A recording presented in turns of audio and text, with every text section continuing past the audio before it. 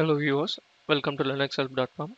Today we're gonna see how to reset the root user password from a boot at CentOS 7. First let's restart the machine, and while you start the machine you have to press E. So whenever you turn the power on button or restart the machine, at the boot menu you have to press E key to edit the first boot entry. When you press it, and this is the screen which will appear, and from the grub option you have to go to the line that starts with Linux 16, and then you have to go to the end of the line.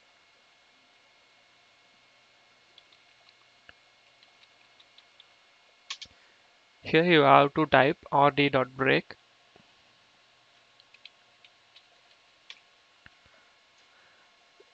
So after adding, you have to press Ctrl X to start. And now the init ramp fs prompt with the root shell it appear at this stage.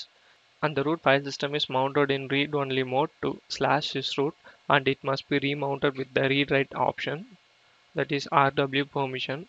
So enter the mount -remount and give the permission read write to the /sysroot.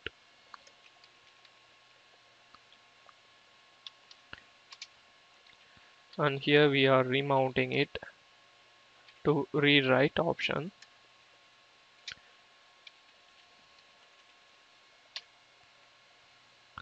Once the file system is remounted, you have to change it to chrootjail so that the /sysroot is used as the root of the file system, and this can be done by using the following command.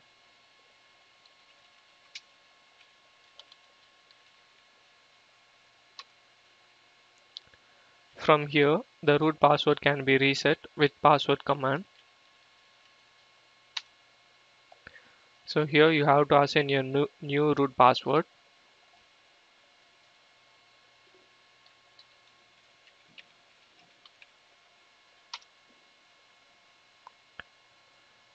And while giving your password, you must be aware that you are giving a strong password.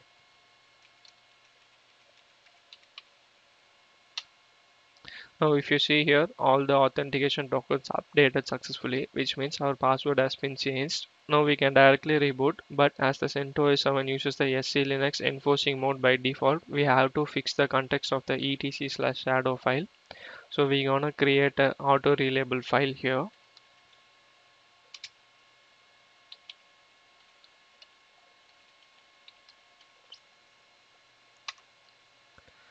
And now you can exit from this console by typing the exit twice. Now the system will reboot.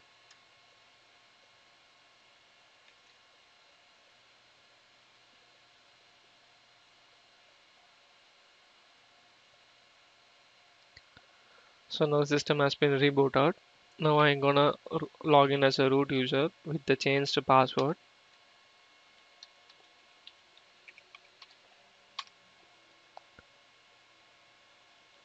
So now I have successfully logged in as a root user with the changed password.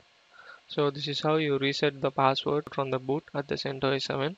I hope this tutorial helps you. Thank you for watching. If you like it, please subscribe to our channel, and also to watch more tutorials visit www.linuxhelp.com. Mail us to support@linuxhelp.com for any queries.